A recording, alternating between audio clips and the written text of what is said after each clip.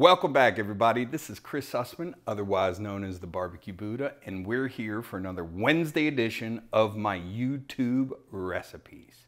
So this one, I'm throwing it back to a post that I did in 2016 on my blog.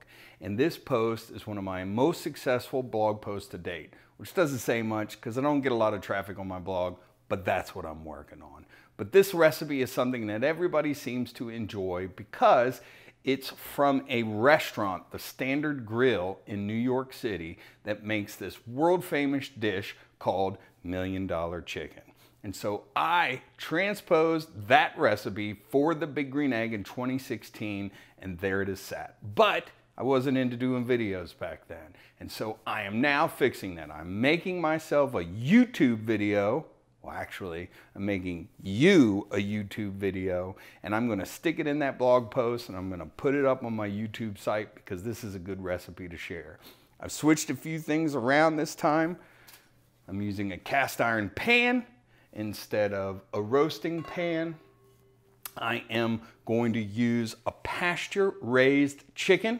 This is from Pasture Bird, such a great small company. They raise all of their chickens on a pasture with natural feed, no factory farming. The owner is a founding farmer, if you will. He started this after he left the service, and they began raising these pasture-raised chickens. So I love working with this company. I love working with this product, but everything else is mostly the same. So we're gonna show you how to do this. It's a really easy dish, and I promise you the glaze for this chicken will be something that you wanna make and put on everything. It's really easy, but it's super full of flavor. So let's go. Let's start prepping this chicken. So the very first thing I want to do, because we're using a spatch-cocked chicken, that means the backbone is removed and there is no cavity. And in the original recipe, you fill the cavity with garlic, lemon, and thyme. We're gonna go ahead and just season the outside of the bird with those things as we put it into this pan. So a slight modification. All of Pasture Bird's chickens come to you spatch-cocked, so we're gonna do this a little bit differently. Also, if you've seen my crispy spatch-cocked chicken recipe, which will now be linked right up here for you to check out, I show you the way in which you dry brine your bird to get the crispiest skin possible. So I did that yesterday. You can check out this video and see how you do it for yourself. But that's why this bird looks a little funky. It's not because the bird is bad, it's because it's been dry brining in my fridge overnight. So the very first thing I'm gonna do is I'm gonna slice up this day-old sourdough bread into big, thick 1-inch slices. These are in essence gonna make the foundation of this chicken dish, and they're gonna sit under the chicken, absorbing all of this wonderful glaze, the juices, the aromatics as the chicken cooks away in my Big Green Egg. So we want these cuts, these slices to be really thick. So I'm gonna start in the middle, and I'm gonna get about 3 1-inch slices of this day-old sourdough bread.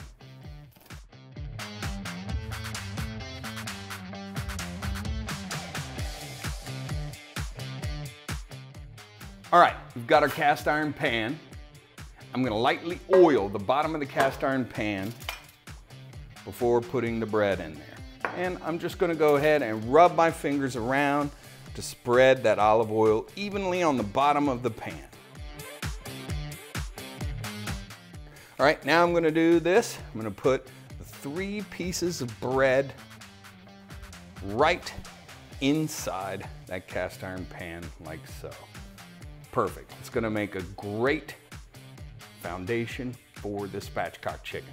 And we'll place the chicken in the middle, and here is where I am going to lightly olive oil the chicken on the inside. Watch the bones with your glove. Salt, nice kosher salt. And here I will take 3 cloves of fresh garlic that I minced. I'll just put that right on top, and I'll rub that into the cavity of the chicken. Now I will take a lemon and I'll squeeze some fresh lemon juice all over the chicken. And then I'll put some fresh thyme into the cavity of that chicken. So I'm gonna flip this chicken around. There we go. The chicken is sitting nicely on top of that pile of sourdough bread on the bottom. All right, so the chicken is on top of those big croutons. We're gonna just sprinkle a little tiny bit of olive oil on top, a little pepper, a little bit of salt. Nestle the chicken on top of the bread so it's covered. A little bit of that other half a lemon, pour it on top of the chicken skin just a little bit, and I'm just going to put it into the pan. So as the chicken starts to cook down, the drippings will render, the fat will render. It's going to then fill up with the lemon, all those aromatics, and then we'll be able to baste it during the cook. I'm gonna go ahead outside, get that big green egg ready to go. We're at about 450 degrees. I think that's a little bit high, even though that's what the recipe said. So I've closed the top vent most of the way, and I've closed the bottom vent halfway. I'm gonna try to bring this temperature down closer to 400 degrees, 375 for this cook.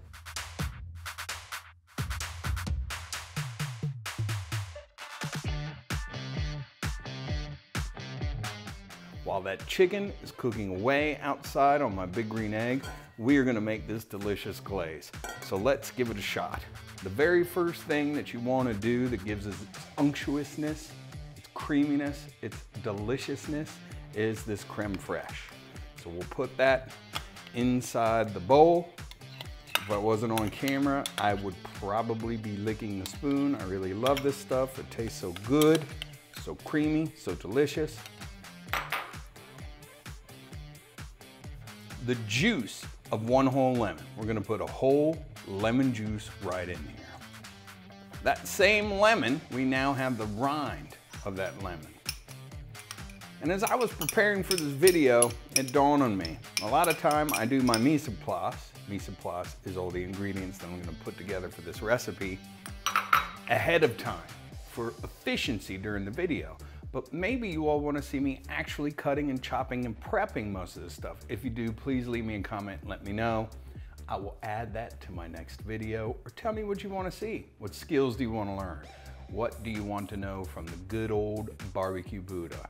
All right, this is a really interesting ingredient. This is a medium shallot, one shallot, but instead of dicing it, I ran it through the same micro grater that I got that lemon zest with. So as you can see, look at this.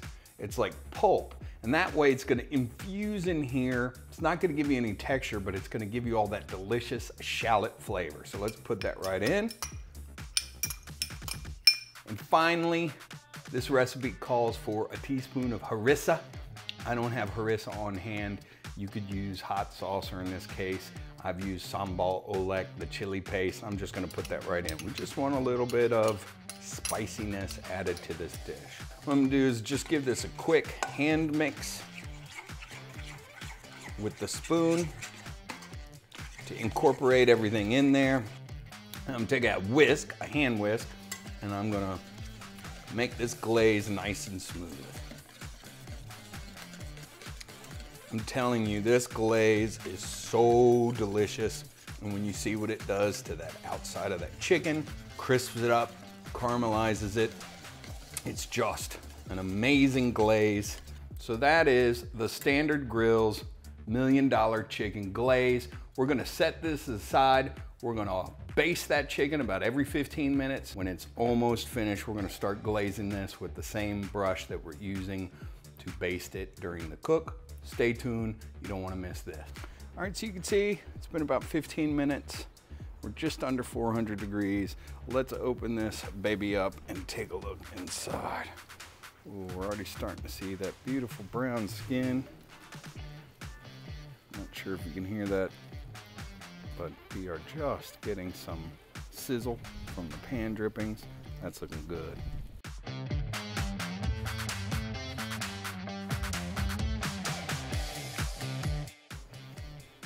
All right, so I'm still a little bit worried that this bread is burning, and the chicken is almost done. You can see how beautiful and crispy it is. So I'm gonna take this chicken, just put it on this pan, set it to the side, and then here's all that bread. I'm gonna flip it around. It's not as bad as the first time I made this. So I'm gonna go ahead and put this chicken back on. And let's check the temp of the breast. About 150, so we're close. I mean, we're not too far away. I think I'm gonna start glazing.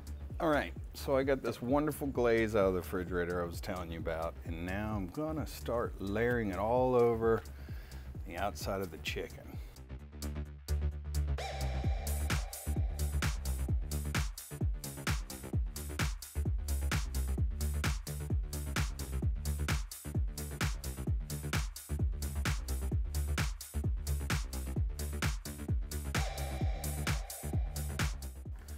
Glaze is set on the chicken. You can see it there, looks beautiful.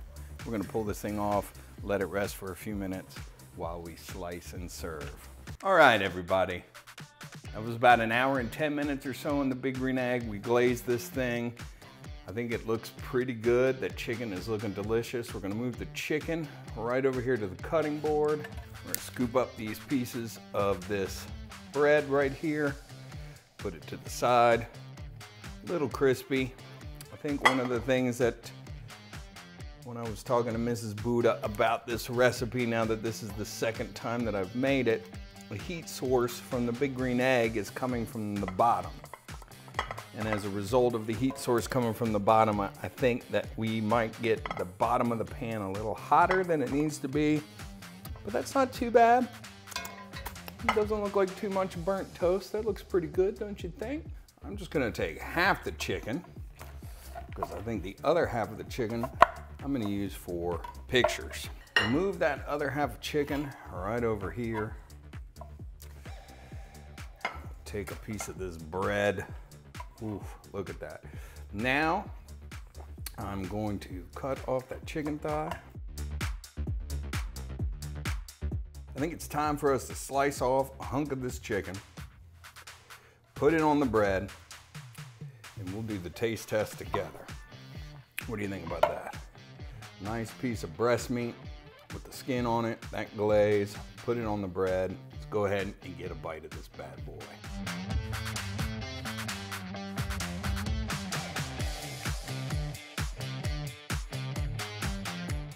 We did it. We did a YouTube video of $1 Million Chicken. We've got the beautiful crusty bread that has all that drippings from the chicken, the lemon, that glaze with the creme fraiche and the shallot all down in there. The garlic, the thyme, the lemon. The flavors in here are amazing. You could play around with this with the Big Green Egg. You could put it on the expander up top, let the chicken drip below.